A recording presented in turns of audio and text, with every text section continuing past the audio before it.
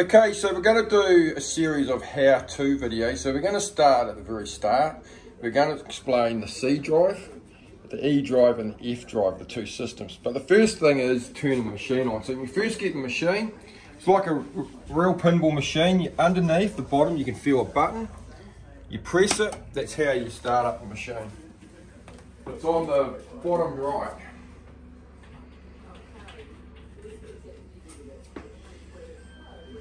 Okay, so when you get your machine at boot default, it'll be set up to be booting to the C drive. It's the unbreakable system, the reboot back to default system. So what we're going to do is we're going to explain the C drive that you can't make any changes on. Now that's enough for some people. They just want to plug and play the pinball machine, and that's fine. We're also going to explain the E drive where you can make changes, add tables, delete tables, download brand new tables, add it to the system. You can do playlists of your own, you can do your own favourites, and on and on. Well, we're going to start with the C drive. Okay, like I say, when you first boot to it, it's on the C drive. Now if I go into Visual Pinball, what you'll see, we'll just do a half minute. What you'll see on the left hand side, there's no favourites, so you can't make any changes on the C drive, so you can't do your own favourites, etc. So we've got two systems. They're both identical to each other with around 1,000 tables. We have Visual Pinball, we have V-Pin Workshop, we have Pinball FX2, FX3. So if I quickly go into there, you'll see all the tables. We have the A to Z, and we have arcade games. But what will happen is when you go into it, say I go into Pinball FX, once again on the left hand side here you'll see there's no favourites. That's because we're on the C drive. So this is the unbreakable system. It's just reboot back to default. I'll exit right out. Now what I want to show you is that we have two systems. Okay, so that is the protected system that you're booting into. This one here is my system. And what I want to do before I do anything, is I want to show you how we have different partitions. Now it's one drive, but they're broken up into partitions of local disk C, new volume E, and local disk F. Now if you look at the bigger ones, you'll see that they're 563 gigs and the second one's 557 gigabytes, and it's got 89 gigs left on it. And the top one, the unbreakable system's got 30 gigs left. You've got to have at least probably around 5 to 10% of the drive left to make it all run smooth. So that's why there's 30 gigabytes there. And the F is quite small, it's under 10 gigabytes where we save high scores, etc. Okay, so if we go into local disk C, the two folders we want to look at is Pinball. We go into Pinball. Now, on the C drive we have Future, we have FX2, FX3, but we're only going to be doing Visual Pinball on the E drive to update tables. So if we go into that, what you'll see is all the folders, and we've also got 10.7, so we've got a whole 10.7 set up with tables. Now we'll cover this a lot more in detail further down the track on how-to videos, but we've also got another tables folder here that is 10.6. So we've got 3PX 10.6 and 10.7. Now what I want to show you is on the E drive. Now we're on E, you'll see E, volume E, pinball folder, exactly the same, Visual Pinball, it's exact copy of the C drive. So you've got your own system there, tables, all exactly the same on the E drive, and we've also got 10.7 set up with your tables. So what it means is on the E drive you can add tables, you can update tables, you can delete tables out of there. Now if we go back to C, another thing to look at is Pin-Up Player. Now this is your Pin-Up menu system. So this is where you have all your pub packs, like in here, all your pub pack videos, etc. Right, what I want to show you is exactly the same on E, Pin-Up system. Exactly the same again. But on the pub videos, you've got all this room to put in all your new pub packs, etc. But it's on the E drive. So you've got your whole menu system on the C and the E. Okay, so what I'm going to show you now is if I go on this one, my system. So this was the one we're on, C, protected. This is my system. So this system here, you can make as many changes as you want. Now if I go to visual 10 like I did at the start of the video and you go in, what you'll see now is you've got recently played, most played, and you've got favourites. If I just go into favourites, you can make as many favourites as you want. Now we're going to show you how to do your own favourites, how to add and remove your own favourites on more videos coming up. But this video is all about just explaining the C and the E. So if I go into Pinball FX like I did before, what you'll see is you've got favourites, most played, recently played. Now that's because we're on the E system and not the C. I'll just exit back out. So the E system, you can make as many changes as you want. It's not protected. It hasn't got to reboot back to default. And like I say, the protected system is what you have default when you get the machine. Now, if you want to boot it straight into your system, this one here is the protected system it's on. This one here is set as my system. Now, I just got to double click that with your cursor, the mouse there. And what we're going to do is we're going to restart the machine. And what it does, I just restart it. By simply clicking that, every time I reboot the machine, what it's going to do is it's going to start a script up as soon as the machine starts up to tell the machine that I want to boot to my system, the E system. So you don't have to go and exit in and out. If you want to boot to the E drive, your system, where you add tables, delete tables, make favourites, update tables, etc. Completely customised. It will boot straight into the E every single time. Just as easy that you can go and click on the protected system, this one here, and it will go back to boot into the C every time. So if you've got a barbecue and you've got mates coming over, etc., and you want to not have it on a system that's not protected, you can just have it booting from the C drive. So I hope I'm making that clear, guys. We've got two systems. You've got the C system. Just half mute that. So you've got the C system, it's reboot back to default, and you've also got the E system. So what you'll see now, I've just rebooted it. You've got the recently played, most played favourites. So you're on the E system. So you can make as many changes as you want. And we're going to do a lot more videos on this. We're going to show you how to do your favourites, how to, if I just quickly go to that. On your favourites, I've got, I think, 54 in there. I can add games, I can delete games, you can put as many games in your own favourite, completely customise it to suit what you want to do. Right, so I'll just exit back here. So like I say, on our how-to videos, we're going to start at the very start and explain how we have two different systems. Now we also have 10.7 and 10.6.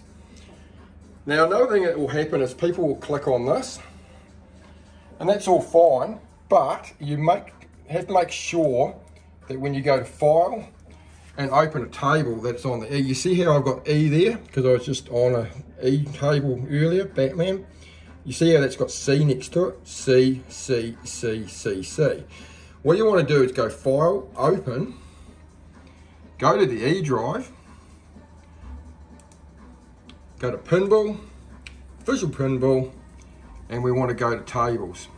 Now this is 10.6, so you go into Tables. So you've got to direct everything when you're making changes to the E drive. If it's on the C drive and you put a new table in here and you try to make changes and save it, it will not save. So everything must be on the E. So I just thought I'd explain that. And the same with 10.7 here. If you're doing a 10.7 table, you must go on this, and it's the same thing. You must make sure you're on the E drive tables. Because if I go to File and Open, and let's say I go on Local Disk C, I go to Pinball, I go to Visual Pinball, I go to 10.7, I go to my tables here, all my tables on here, what you'll see is a Local Disk C. Okay, so while you're on here, you can make as many changes as you want, but as soon as you reboot the machine, it's going to go back to how it was. You can't add anything, you can't delete anything, it's reboot back to default. So you cannot make any changes on the C. So you've got to make sure you're on volume E, pinball, visual pinball, 10.7 tables. Now I can chuck any table I want in here, I can update tables, I can go on it through the emulator here and make changes. It will save because I'm doing it on volume E. So it's very important that you're on volume E, otherwise anything you do will not stay on as soon as you reboot the machine. Okay, so one other thing to probably cover would be, we also have the F drive. Now we've got a lot of things in here with the F drive, like your pin volume. Now all your pin volume and all your table volumes is saved on the F drive. Now both the C and the E drive and scripts are directed to pin volume on the F drive. So it doesn't matter if you're on the C or if you're on the E drive, any volumes you're going to save are actually going to save from both systems. It works exactly the same way for your high scores as well. We have high scores saving in here. Exactly the same thing. If I'm on a C drive, default reboot back system to default, I can get a high score, say on Terminator, T2. I can play it on the E system, get the high score. You're going to see the high score whether I'm on C or E on both systems, because it all saves to this file here, local disk F. Now, local disk F is not frozen, not protected, so it can be corrupted, it can be changed. The same with volume E. It's not a reboot back to default, so this is where all the changes can be made, new volume E and F. C is reboot back to default. So that's the first thing, guys. You've got to understand the system, that it's not just one system, it's two full systems, two proper systems. If I go back to my system, this one here, that's the one with favorites, that's E. If I go back to protected system, I'll quickly load it. What I'll show you again, when it's the C drive, reboot back to default, you can't make any changes. The easy way to know what one you're on is there's no favorites. You can't do any favorites of your own because it's the C drive, reboot back to default. Okay guys, so that's about it for part one.